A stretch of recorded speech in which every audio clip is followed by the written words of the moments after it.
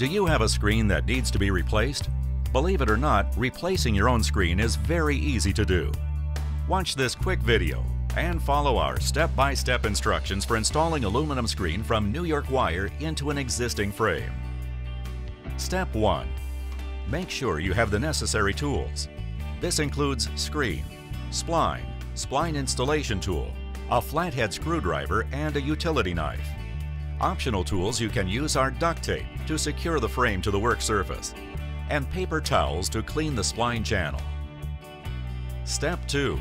Prepare your workstation with the necessary tools. Ensure that your entire screen frame lays flat on the surface. Step 3. Remove the old screen from the frame.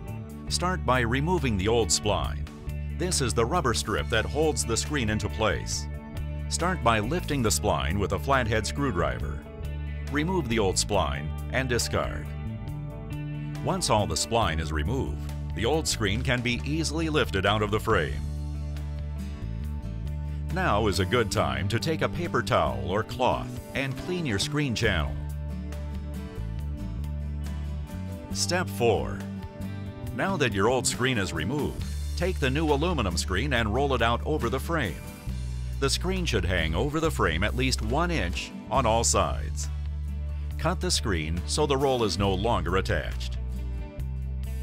Step 5. Installing the screen.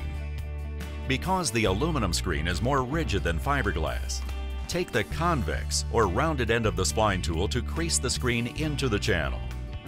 Next, starting at a corner, take the new spline and begin pressing it into the channel using the concave side of the spline tool. You can cut the spline after you complete each side, or you can keep rolling.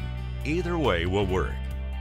Before you insert spline on the last side, be sure to add tension to the screen to remove wrinkles. Step 6. Now that the spline is installed, the next step is to cut off the excess screen. Use the utility knife and place into one corner of the frame. Make sure the knife is at a 45-degree angle above the spline and then start cutting away the excess screen. Be careful not to cut the spline. Your screen installation is now complete and you are ready to place it into your window or door.